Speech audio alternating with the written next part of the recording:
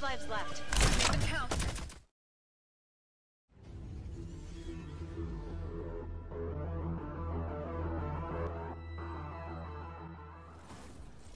Hello everyone, I'm Garbo, and today we're going to talk about the melee mastery. It's finally here. They're about to implement it to the next update. So we're going to talk about what are the best melee weapons to run in the game. I'm going to talk about the top 3. I am going to give an honorable mention to the Claymore. However, at the end of the day, the Claymore is just going to be a little too slow and not enough to actually deal the damage that you want to when you're running the melee weapons. So obviously we already know if you haven't been trying to master your melee weapons, you might want to get on the ball with that, because there's going to be plenty of people going to be doing it and try to get the best melee weapons to use. So I'm going to tell you my top 3 that I believe are going to be it, because I run melee weapons quite a bit. I kind of enjoy them. There's times they're cheeky in a way, but sometimes at the end of the day, cheeky plays wins the games, right? So sounds like a new move, but you're going to see it left and right. It's in the game, so it's allowed. It's not cheating to use melee weapons, so I'm going to use melee weapons if I feel like I need to in certain situations. So here we're going to hop into it. I'm going to try to talk to them in order, so that way we're going to go from the third to the second to the first, pretty much to which one is the best.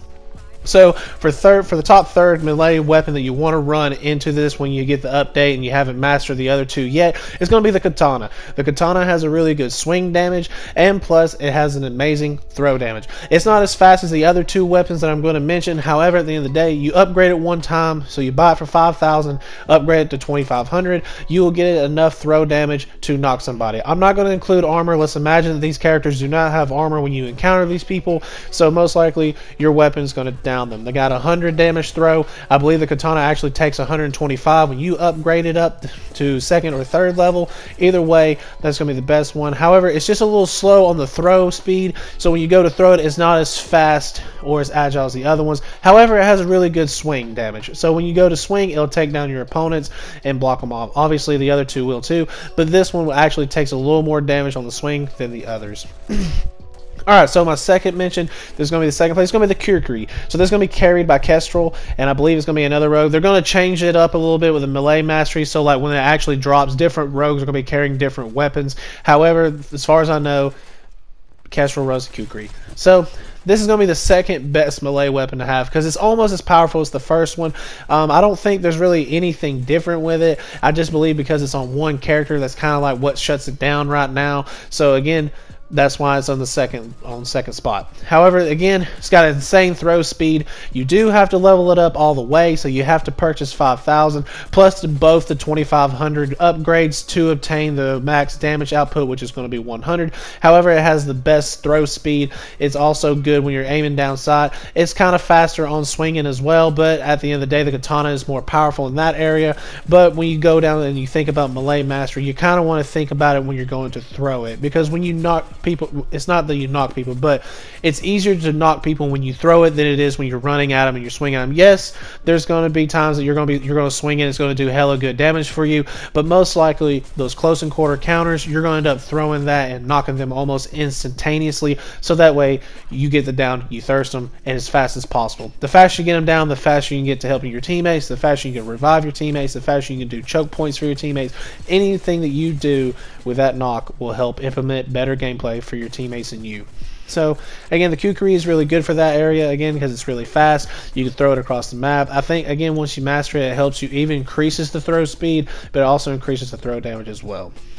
Alright, so the first one and the best one, it is the best melee weapon to run in the game. It's the one I run the most, maybe because it's the characters that it gets equipped with, but at the end of the day, these are the ones I pick. So I'm going to say it's the combat axe. The combat axe is amazing in all categories.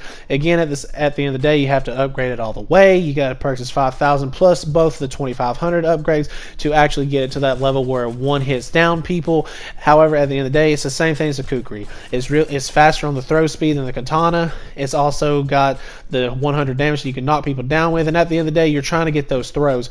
I mean, yes, you can do, again, it goes back to, you can do those swings, but most likely if you have that weapon on hand, you're going to want to throw it over actually swinging at it, unless you're in a close quarters encounter.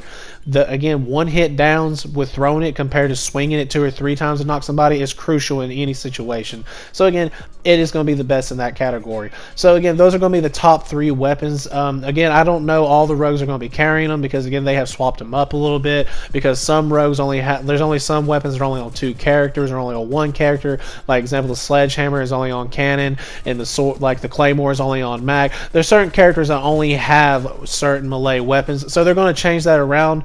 I noticed in the Rogue Company update video that Trench was carrying the Claymore. I don't know if it was because he mastered it or that's one of the characters that they have decided that will carry the Claymore. But at the end of the day, you don't. So, I don't know. Anyway, I don't count the Claymore as the best. I don't count as the other combat knife. I think it's the combat knife is what it's called. Baseball bat or Rosie. Rosie doesn't even count because you can't even throw Rosie as the arm. And again, only one person carries it. So maybe they might change up melee for a Scorch. I don't know yet. That's something that they have to look into. They haven't really decided. Or maybe they might do something with Rosie where you might can do something with her. I don't know. Again, that'll be kind of weird. But at the end of the day, those are going to be the best 3 melee weapons. Y'all let me know in the comment section down below, what is your favorite melee weapon to use? Have y'all even tried using the melee weapons? Because at the end of the day, again, they sound a little cheeky, but they are so crucial in certain gameplays and certain types and modes, especially when you're running a character like a sniper, for example, that doesn't have really good close range weapons, or you can't use the pistols quite well, but you can use the combat axe, so that's another good supplement. Again, I wouldn't use the baseball bat. It doesn't do enough damage at the end of the day to knock people. Same as a combat knife. They're about in the same category. Sledgehammer does hella damage when you're swinging it, but when you go to throw and stuff like that, it's really slow, and I believe it only takes 75 damage when you hit them when you throw it. So at the end of the day, you're not going to knock anybody unless they've already been hurt or wounded in combat, or they just get revived. And, I mean, in those situations like that, it's just not enough for me to want to put that on my list compared to the other ones that are just immediate knockdowns. But again, y'all let me know in the comments section down below. If y'all haven't liked the video or subscribed to the channel, I'll appreciate if y'all do one of those things. I'm constantly trying to upload content every Tuesday, Wednesday, and Thursday, and the like and subscribe motivates me to make more content. Also on Fridays, me and the boys are going to try to play some more complimentary type competitive gameplay, maybe some Apex Legends, some Dead by Daylight, or some Rainbow Six Siege. We're always trying to play something different. We're trying to have a good laughs and some fun. Sometimes it gets a little competitive and get real anxious and into it, but you know how it is when you play video games. Sometimes you just get that mentality. So if y'all like those types of videos and us having a great time, come out on Friday and watch those videos. I'm going to cut to it, let y'all watch the rest of the video. I hope y'all have a great time. Peace out, and thanks for watching, guys.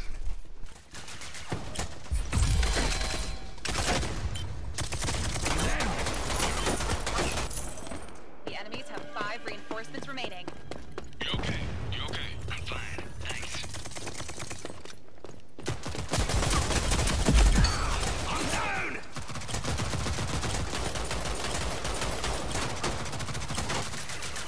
Medic down! We're out of reinforcements.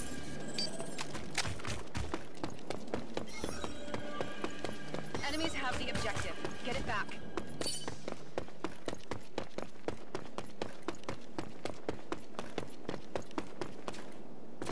Lethal out!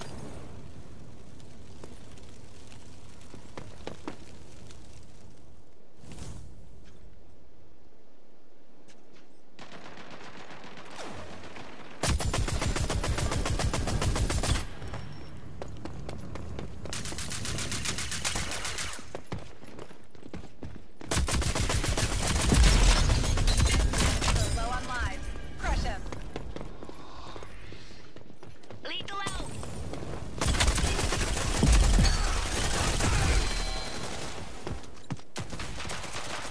Medic down!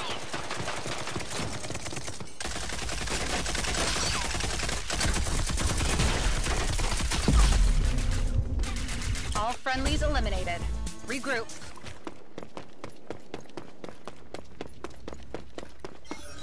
Lethal out! Objective lost.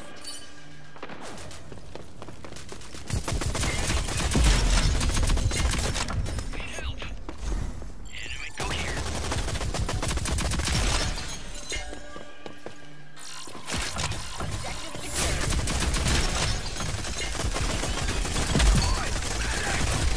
Lethal out!